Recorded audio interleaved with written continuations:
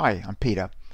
This talk's based on some ideas that have been bubbling around in my head for a long time, and I first articulated them at an ISRR talk at the end of last year. And then I worked with my colleagues and students, Faraz, David, Nico and John, to try and put them into some kind of sense, and that's written in an archive paper which is listed here. This talk's a shortened and hopefully more concise version of these long bubbling ideas. For the last 7 or so years, I've been director of a Centre for Robotic Vision, and we have researchers who self-identify as computer vision people and researchers who identify as robotics people. And it'd be my great hope that we would create a cohort of people who identified as robotic vision people. These were people who applied computer vision to problems in robotics. Well, what's occurred to me over all of the time that the centre's been running is that computer vision people and robotics people are really two very different kinds of people. And it's not just the conferences that they go to or the journals they publish in. It's not just a matter of CVPR versus ICRA or ICCV versus RSS. There's fundamental differences in what these different communities value and the methodologies that they apply in their research. So in computer vision, what counts are papers with tables of bold numbers. And I guess for a long time I was a little skeptical or dismissive of tables of bold numbers, but I think it actually indicates a very important underlying methodology, and it's something I think we can learn from, and that's one of the main things that I want to talk about today. Robotics, we say we value experiments, and we know that it's hard to get a paper published in ICRA or IROS unless you've got experimental results. But I'd argue that what we call experiments are not really experiments, and I think that's the other big theme of what I want to talk about today. I look somewhat enviously at the progress that I see in computer vision. The last decade progress has been astounding. So computer vision today is remarkably good at understanding what's in an image.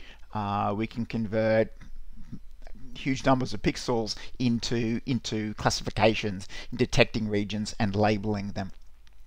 It's remarkably good at estimating difficult geometric characteristics just from pixels. So we can estimate the pose of objects, we can reconstruct depth from color images, we can compute surface normals and so on. Computer vision is also remarkably good at understanding, whatever that might mean, what's going on in an image. So we can do image captioning, and we can even now ask questions of images and get answers that depend on what we see in the picture. So these are all amazing, to me, manifestations of progress in computer vision. We're also able to say something quite profound about the state of humans. We can compute skeletons of humans, we can estimate gender, we can estimate age. It wasn't always this way. So if we consider ImageNet, and I'll talk a bit more about ImageNet shortly, and we look at the competition results over time, the error rates were pretty high, 25% or more, up to the year 2012. And then we get this very low ball number, actually impressive low error rate. And this is really the first application of deep convolutional neural networks, the famous AlexNet paper in 2012. And since then, progress has just improved monotonically. It's gotten better and better. We're building networks that are deeper, that are more sophisticated, got all sorts of tricks that we've learned over the intervening years. And for me, this is a very powerful indication of progress in the field. So progress was definitely driven by lots of good quality labeled data. And ImageNet was a project started by Fei-Fei Li back in 2006, and it's a huge number of annotated images. So that's a ton of data that deep networks can use to learn from. But it's not just ImageNet, and I think there are a few other factors that often go unremarked. Another factor, I think, is standard performance measures, and in the field, MAP is an widely agreed performance measure. We may not love it, it may not cover all aspects of performance, but it's certainly a standard widely agreed on, and people can rigorously compare their results using that particular measure. There have been competitions, and competitions get people's competitive juices flowing and have led to significant progress. The other one, I think, is zero delay dissemination. Using tools like Archive, people are able to post their results and they're read by their colleagues all around the world the next day or the next week, and that gets them thinking about a way that they could improve on the result that was just published, and they'll do some work and they'll publish a result and disseminate it through Archive. So instead of the sort of long latency that occurs in publication through traditional journals or even through conferences, this zero delay dissemination has really speeded things up. So these three other factors, I think, have really added fuel to the fire that started with a deep learning technology and a large amount of data that's available through ImageNet. So in this talk, I'm going to make a number of assertions, and the reason I make assertions is that there are specific things that you can argue with me about during the Zoom session. So assertion number one is that standard data sets plus competitions plus rapid dissemination leads to awesome progress. Assertion number two is that data sets without competitions will have minimal impact on progress. And I think this comment is really aimed at folk in our field who want to publish data sets in the hope that it will push robotics forward. We have some important data sets in robotics, particularly in the SLAM sub-community. But in general, I think there are too many people pushing low-value data sets. Just because it's a data set doesn't mean it's going to push our field forward. So I think you need to be very selective, very careful with a data set if you want to publish it, if you want it to have real impact. So what might Picasso do? Now, referring here to his quote that good artists copy, but great artists steal. One thing we could do is we could just copy, a shallow copy if you like, and we could put a deep learnt perception system on a robot. And we're doing that. That happens a lot these days. I think almost every vision system on a robot today has probably got some deep learnt algorithms on the other side of the camera. The other thing that we could do is to steal wholeheartedly the whole methodology that the computer vision people have cooked up, and which I've argued is very, very effective. So that's standard data sets and competitions, metrics, rapid dissemination, the whole kit and caboodle. But as roboticists, we've probably got some strong objections to that, to all of that, or to parts of that. So one is, does the ImageNet performance that people are getting, the bold numbers that they're putting in tables and papers, does it actually translate to real-world performance? Is top 5 or MAP really a good performance measure?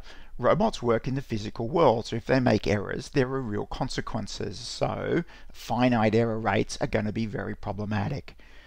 What about uncertainty estimates? We want to perhaps have uncertainty or distributions over the location of objects in the scene, as well as distributions over their class. Perhaps the most important one, most significant one, is can a dataset driven methodology, which is definitely what the computer vision people use, can that be applied to embodied AI? Now, can we use that for a closed loop sensor driven system? A big objection to using image databases is that they are not like the real world. The images in the image database are completely independent of the action. So the problem that computer vision people are interested in is to take a random picture and to classify it. But for a robot, images are coming to us in a sequence. There's a small amount of change from one image to the next. It's really important temporal information that's actually getting lost and is perhaps incredibly valuable. Another problem is that image databases are very sparse and they have all kinds of bias. And two of the most obvious forms of bias is they contain lots of pictures of things that are easy to take pictures of, like the Eiffel Tower from a number of different directions, but probably very few from up high or above. But they perhaps contain very few images of environments that are on fire, or the Antarctic, places that are very, very difficult to get to. But I think the most important distinction between what the computer vision folk do and what we do is that their research is driven by evaluation. and we say that our research is driven by experiments. So here are some sort of dictionary definitions of evaluation, and it's a systematic assessment of the performance, the operation of a system compared to some standard. An experiment, by the book, is a scientific procedure that's undertaken to make some discovery, to test a hypothesis or demonstrate a fact. And a hypothesis, again by the dictionary, is a tentative or testable answer to a scientific question. It's a prediction that we can test. So when we say we're doing a robotics experiment, what do we actually mean? What hypothesis are we actually testing? And so I think perhaps too often the hypothesis we're testing is that my robot will work. And I'd add that perhaps it would work once under poorly specified and non-repeatable circumstances. So I think a lot of the things that we put in our papers are not really proper experiments. And this is a cause for some concern, and I think should be the topic of a lot of conversation within our community. And that's growing. There is a big push towards repeatable robotics research. That's very welcome. It needs to be a much wider conversation. So the difference between experiments as interpreted by roboticists and evaluation is that evaluation says something quite firm. It says my algorithm works X% better than another algorithm with respect to some performance measure. To make it work well, we need to remove lots of confounding variables, and in robotics we have lots of those. The type of robot, the environment the robot's working in, and the task that the robot is doing. Well, we can use standard platforms to help factor out the robot variable, some examples of standard platforms, and we can use standard environments to factor out the environmental variables. They can be from competitions. And we can have standard tasks that put the results on an equal footing. And many tasks have an implicit performance measure. Take the Amazon Robotics Challenge, for instance. There were very rigorous performance measures teams aim to optimize. So assertion number 3 is that to drive progress, we really need to change our mindset from experiment to evaluation. But the performance of any sensor-based robot is stochastic, and really every time you run your robot, you are conducting an unrepeatable experiment. And that sounds rather odd, but when you think about it, for a robot that's driven by sensory information, the noise on the sensory signals means that the robot on its first time step is going to take a signal which has got some noise on it. It's going to perform an action. So at the next time step, its position, its pose is going to be slightly different, which means with the viewpoint plus sensor noise, on the time step after that, it's going to be at a different location in space again. So we've got sensory noise with cameras very definitely, and with LiDARs, with gyros and IMUs. The other thing we can't control is the initial condition. So every time we put our robot on the ground, we really can't guarantee that it is the same pose as it had last time. I mean, if you try and line up an image to get the pixels right, you've probably got to get the orientation of the order of micro radians and the position perhaps to microns. And that's really not the sort of thing that we do in robotics. May not even be possible. Now, we can use simulation to perform repeatable evaluation, and that allows us to compare different algorithms on the same robot, the same environment, the same task. Easy to do in simulation. It allows us to estimate the distribution in algorithm performance due to sensor noise and the initial condition. We can see how they affect the performance of the algorithm. And we can determine the robustness of algorithm performance due to changes in environmental factors. So we might have an algorithm that works really well in time. In simulation, we can dial the sun down, add shadows, remove the leaves from trees, and see how well the algorithm performs in those sorts of circumstances. The other big win for simulation, I think, is in regression testing, that if I make a change to my robot, how do I know it's still going to perform as well as it did before? Maybe I've changed the code to improve one thing. How can I be sure that I haven't broken some other thing? So I think we can use simulation to enable rigorous evaluation of robotic systems, but more importantly, we can use simulation and competitions to recruit more people to think about our problems. So in our lab, we've been working on competitions, robotic vision challenges, which throw down the gauntlet to the to the computer vision community and say, hey, if you think you're good at computer vision, come here, work on real computer vision problems where the computer vision problem is embodied in a robot. So we created a bunch of tools to make it easy for computer vision to use robots in simulation, and we've created competitions on the Eval AI platform, and we've got a leaderboard, all the sort of things we need to do to get people's creative juices flowing.